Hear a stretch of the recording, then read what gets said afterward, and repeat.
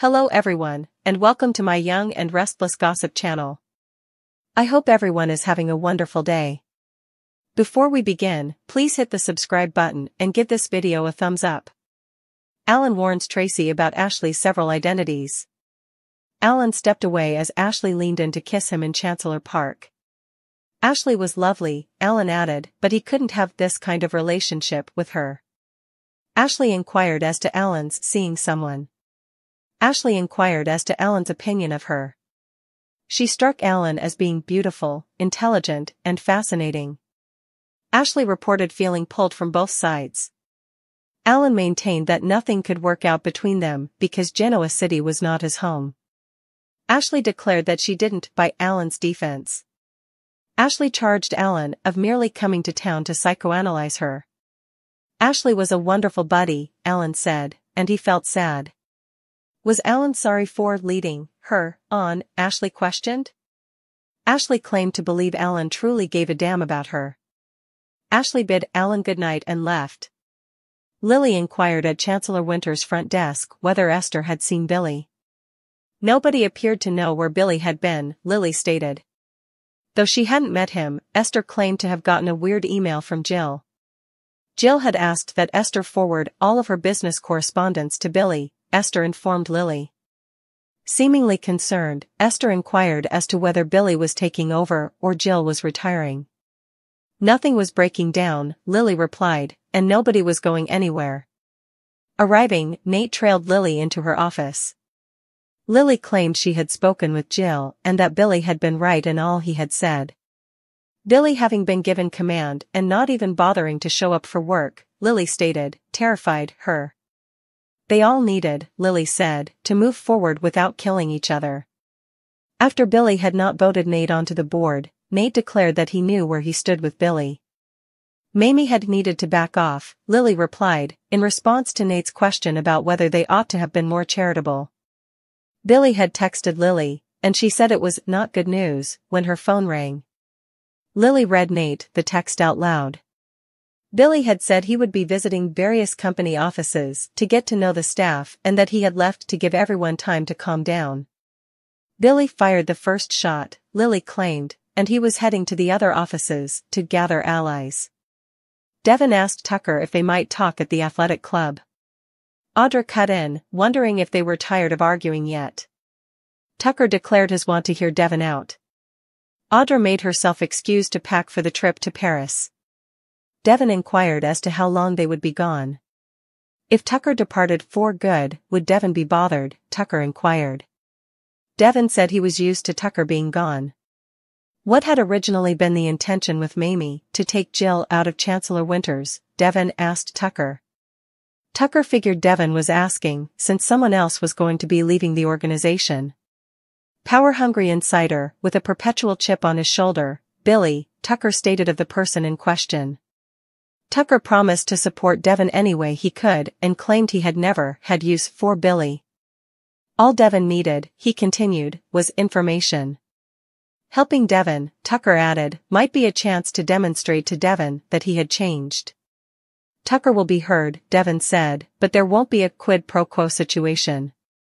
Tucker concurred and recommended Devin to keep an open mind.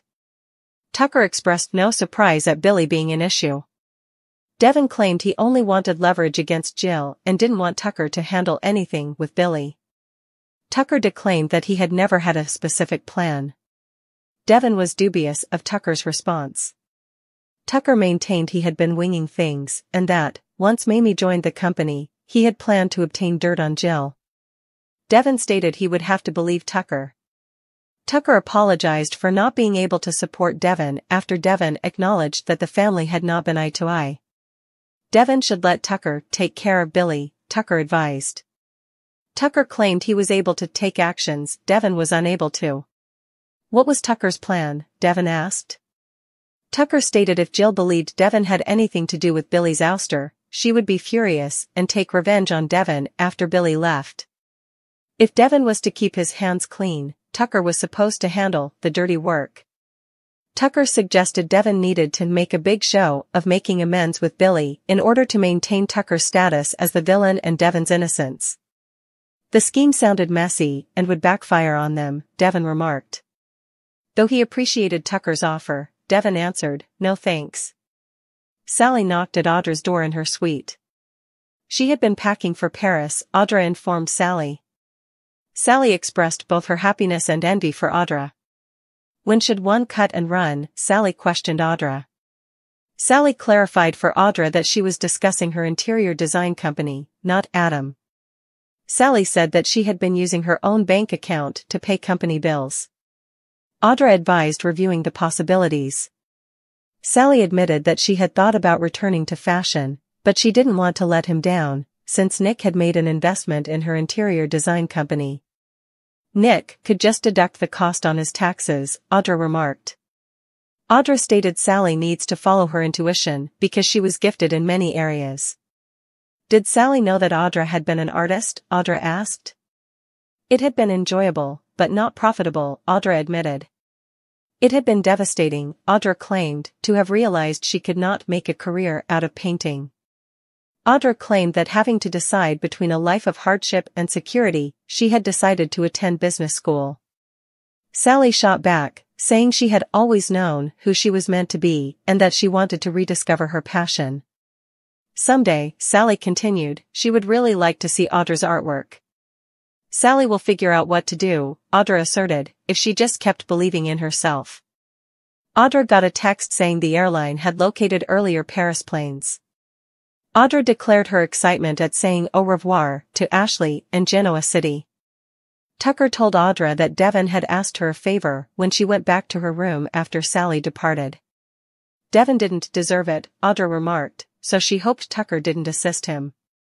Devon would provide Billy another chance as a father, Tucker assured Audra, if Tucker could get Billy out of Chancellor Winters. Ashley's personalities quarreled at the Abbott estate. Belle vowed to persevere on love. As Traci entered, she inquired as to Ashley's conversation partner. Did Ashley see Alan? Traci asked. Ashley said Traci asked, because God forbid Ashley have any feelings or emotions. Traci trying to persuade Ashley that there was anything wrong with her was hurtful, Ashley stated. Why couldn't Traci embrace her sister for who she was? Ashley questioned. Family, Traci said, was not the enemy. Traci answered the ringing doorbell and let Alan in. Excuse me, Traci said. Alan claimed he wanted Ashley to know he was her friend. When the personalities inside Ashley's head began to clash, Ms. Abbott overthrew Belle. Ashley told Alan angrily that she was bored and worn out with him. Ashley said their relationship had run its course. Ashley sprang from the house, declaring she didn't need to be saved. Returning, Traci inquired about Alan's opinion. There was more than one personality at play, Alan claimed, and the one he had just met was highly concerning. Though he thought Ashley's personas changed often, Alan claimed it was too soon to diagnose her with dissociative identity disorder. Traci inquired as to if Ashley's identities were at odds with one another or would be harmful. If someone created several personas, Alan remarked, it was typically to protect themselves. Traci inquired as to what Ashley needed defense against. Alan questioned if they should get Ashley into treatment, but he was unsure. The real Ashley is in there somewhere, Alan remarked, and they had to find her. What would happen, Traci wondered, if they couldn't get Ashley? The options weren't many, Alan said.